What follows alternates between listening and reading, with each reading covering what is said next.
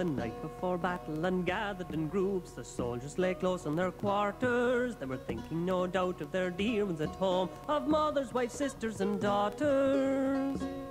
With a pipe in his mouth sat a dashing young blade, and a song he was lilting quite gaily. He was honest Pat Murphy of Meaghers' Brigade, and he sang of the sprig of Shillelagh.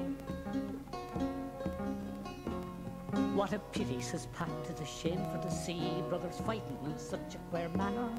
But I'd fight till I die if I shouldn't be killed for America's bright starry banner. If only it was John Bull to the fore, I'd rush into battle quite gaily. For the spalpeen I'd wrap with a heart and a hat, with me elegant spring of Shillelagh.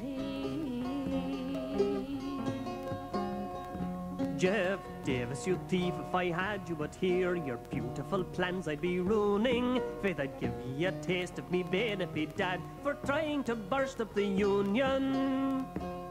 There's a crowd in the north too, and they're just as bad. Abolition dispouters so scaly, for troubling the people I think to deserve a whack from me sprig of Shillelagh.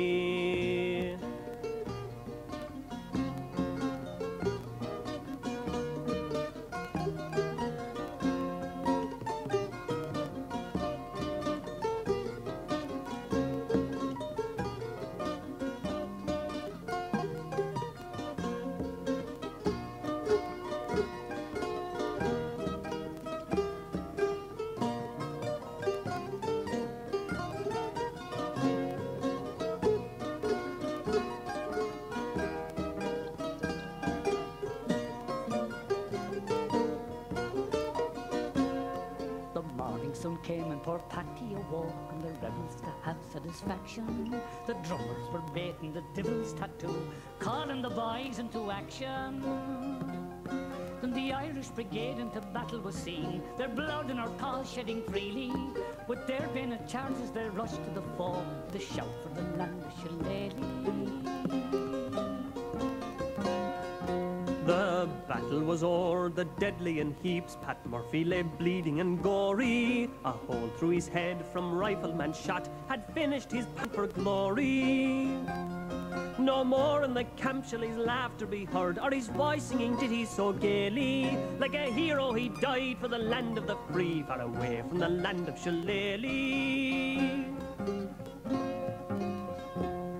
Then surely Columbia can never forget, while valor and fame hold communion, how nobly the brave Irish volunteers fought in defence of the flag of the Union.